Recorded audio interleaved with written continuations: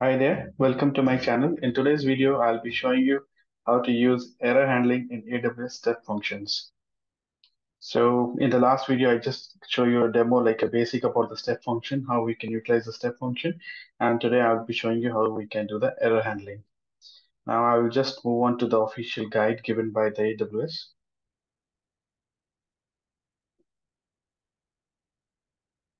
I'll share the link of this document in the video description. So the most important thing in error handling in the step function is that all the states except the pass and wait states can encounter runtime errors except pass and wait. So we need to make it sure we are not writing any error handling in the pass and wait states. So it can happen due to various reasons are there that are mentioned over here. We can have a state machine definition issues are there related to some choice state and all, or maybe due to some task failures, or due to some events, network-based events that because of that, some errors are happening. So by default also, it causes the execution failure, but in order to write some custom errors or something related to the functionality, we can also write those errors over here. So if you see over here, there are different kinds of error names that are predefined are there. So we have this case sensitive strings are there known as the error names. So make it sure you mention it properly while utilizing this error names. So this is the states.all, a wildcard that matches any known error. So that is like instead of defining something specific, we can define states.all and any branch failed, data limit exceeded. So you can have a look into it. All these error names are there, different kind of error names, runtime, task fail, timeout. So lots of options are there. The most important thing, suppose if in any task like some error is happening, we can uh, define this retrying after an error. So what tasks need to be retried, whether it need to be done parallelly, or what states need to be mapped, or like how many retries you want to make it. So we can define in this. So you can see error equals if it is certain uh, array of strings that is matching that particular error name. So what to return and all we can also define, and accordingly we can define the retry policy also and how many interval seconds. So this is the required one, that is must interval seconds.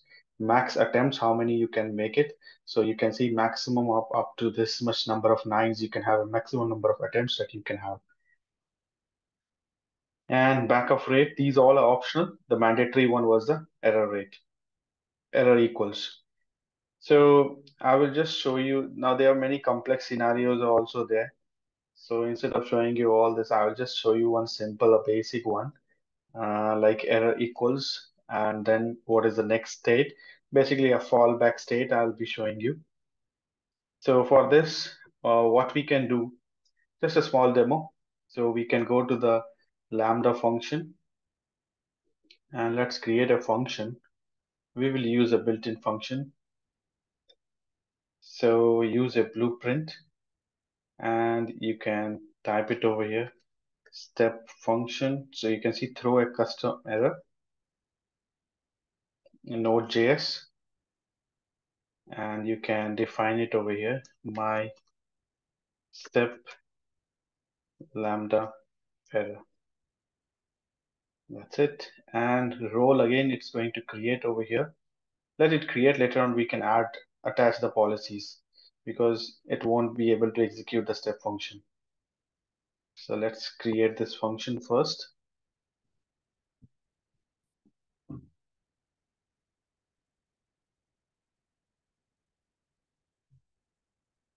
It will take some time to create.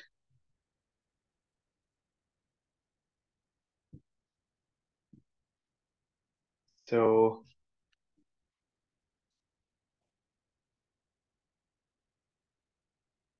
we can just go to the code.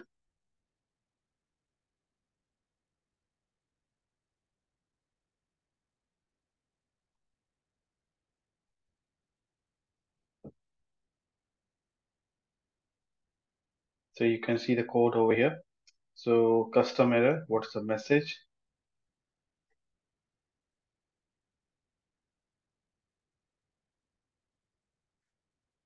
So you can see this dot name, custom error. This is the name.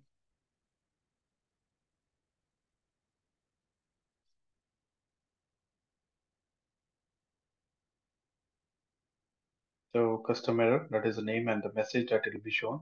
So before that, let me save this Lambda function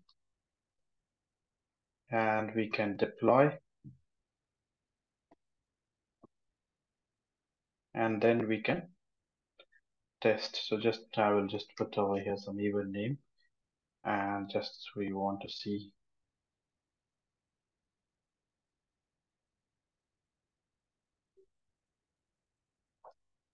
So you can see this is a custom error. So our Lambda is complete over here. We can later on we can go to the configuration.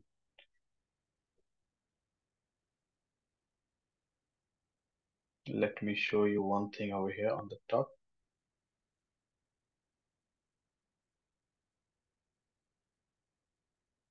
So you can see this is the execution role that is being attached. So I will just go to this one.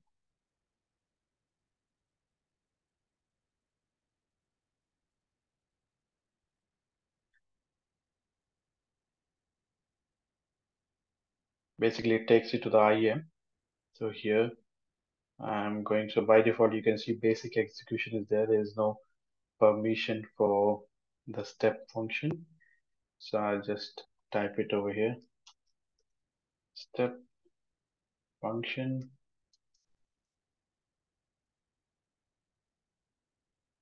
Let me remove the space. Let me just put over here step. So you can see step function. I'm just going to give the full access. Okay. Now I will go to my step functions, create a state machine over here. I will just take a standard one, or just you can also take it, run a sample project or something like that.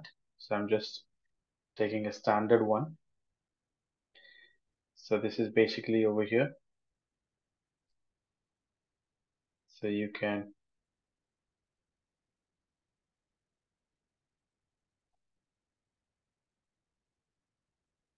just click next. So this is the JSON format is there. So we can also generate the code snippet. So I'm just pasting from the site itself that includes the whole code. So I'll just paste it over here. That's it. So I just need to make my Lambda AL to the different one, the latest one that I have created. So I can take it from here. You can see, copy, and then just change this portion.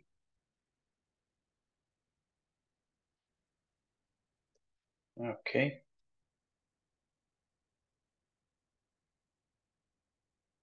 Then next. So that is my state machine error.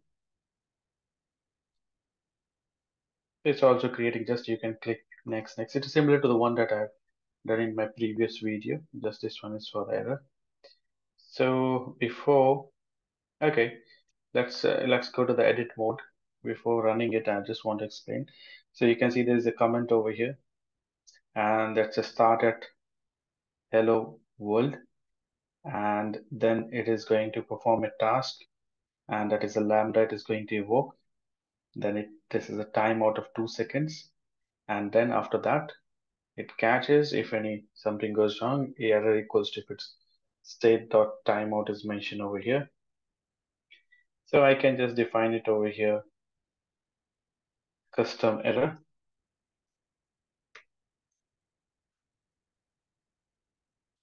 That's it.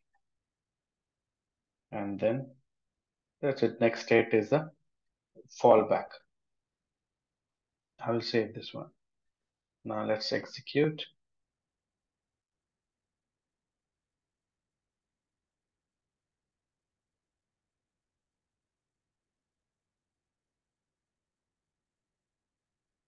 So you can see over here, it has executed, it has forwarded to the fallback and then end. Now if I click over here, you can see task state entered, Lambda scheduled. So basically that timeout something was there, and then Lambda failed. So it is just basically giving you the details. Custom error has happened over here. So you can see over here, Lambda scheduled, timeout in seconds 2, Lambda function started after that, and then failed. So this is how we can utilize this.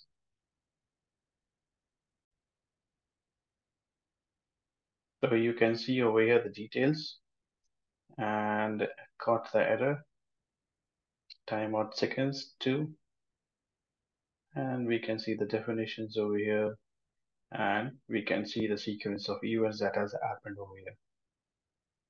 So you can incorporate the same thing in my previous examples if you want.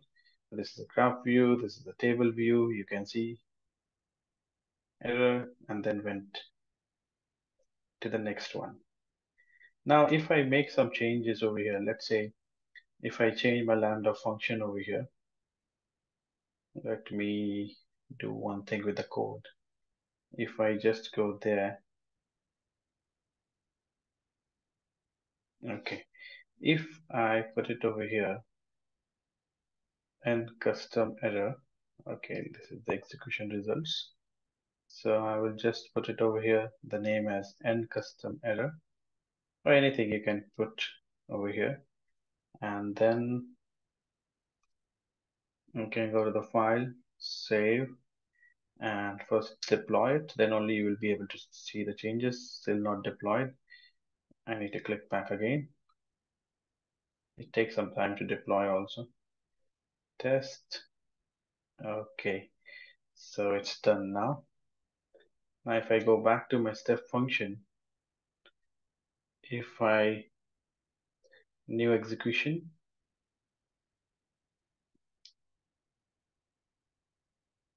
so you will find over here, it will stop.